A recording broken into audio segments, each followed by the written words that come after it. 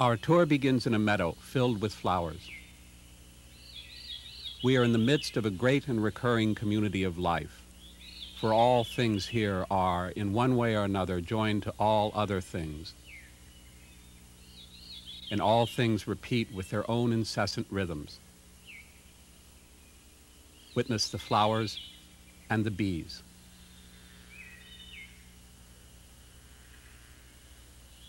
The first flowering plants, unshowy and plain, were pollinated by a primitive sort of beetle, and to this day a variety of insects, beetles, ants, butterflies, and bumblebees, help pollinate plants.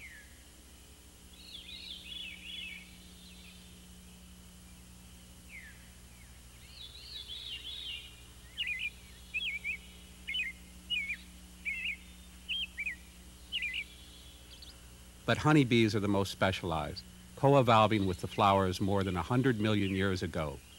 Flower and bee, both took and gave, changed form and living patterns to suit one another. The honeybee you see here is a female, a worker bee, gathering nectar and pollen. She'll take the nectar back to her hive to be turned into honey by her sister worker bees, to store and use as food during times when no flowers are in bloom. Most of the pollen will go back to be fed to the young bees, but some will brush off and fertilize the next flower she visits.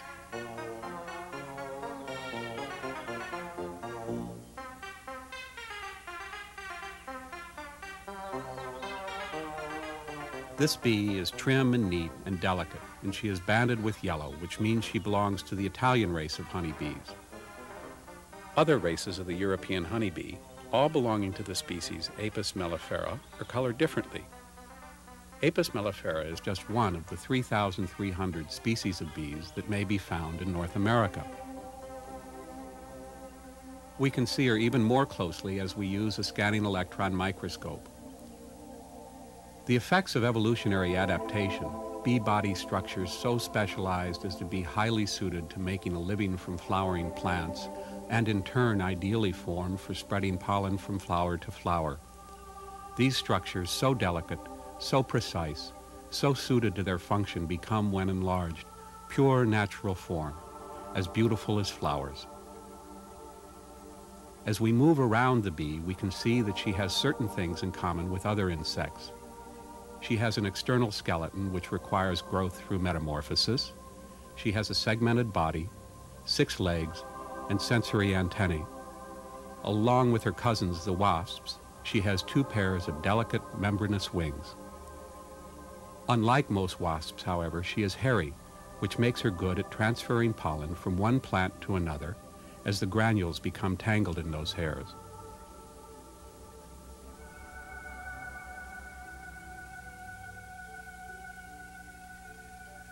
As we come to the bee's face, we can see 2 bulges on either side of her head. They are her compound eyes. But when we increase the magnification, we can see that they too are hairy. These hairs are sense receptors, and they tell her about flight speed and wind direction. At still higher magnification, her eye looks bumpy. Each bump is an independent image-receiving facet, and altogether those facets make a compound eye better than our own for detecting polarized light and for seeing flowers waving in the wind, even though compared to us, she is myopic and receives fuzzy images of even large nearby objects. In between her 2 compound eyes, the bee has 3 additional eyes, one of which we can see tucked in a forest of branched body hairs. These eyes sense light and may tell her when to begin flying and when to go home to her hive. They may also help her measure horizon and ground so that she can stay level in flight. At even higher magnification, we can begin to see the details of her hard chitinous exoskeleton. We are now near the center of her head. Our tour continues across the bee's face. We come to the base of her antennae, which are important, if incompletely understood, sense receptors.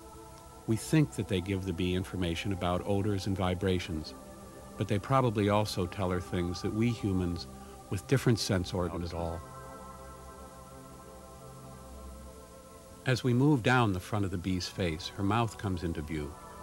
When she feeds on a flower, she closes those long open parts at the base of it to form a tube and pumps with her tongue to draw up the nectar from the flower.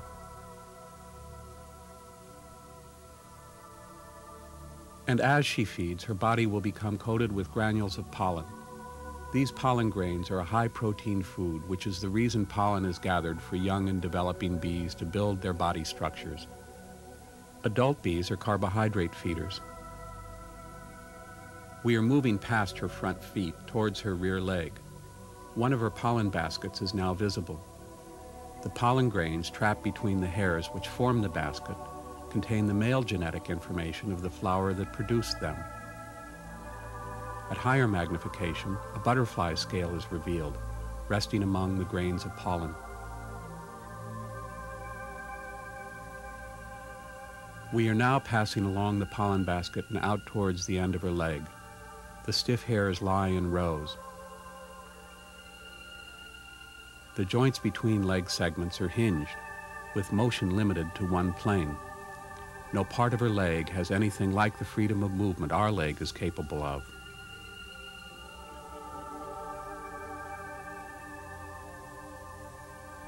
At the end of her leg is a claw-like comb, which she uses to pack her pollen baskets. She combs with her right leg to pack the left, and with her left leg to pack the right. This is her stinger. She will use it only for defending herself or protecting her hive. Powered by pulsing muscles, she will drive the stinger with its venom into the flesh of an intruder. The sharp barbs will hold it in place. Once used, she will die.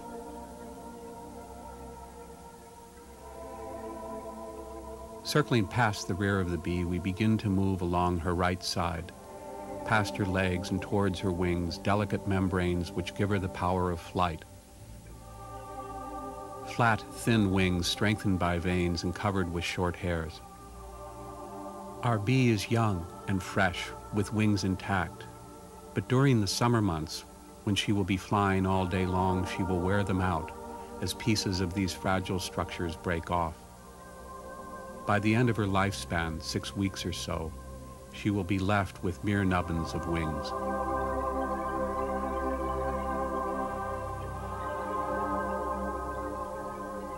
Soon our tour will come to an end, and we can release her to fly back to her hive and join her 60,000 sisters in their interrelated tasks of making honey, storing pollen, raising young bees, and defending their colony. In her hive, a single queen reigns, mother to all the bees there.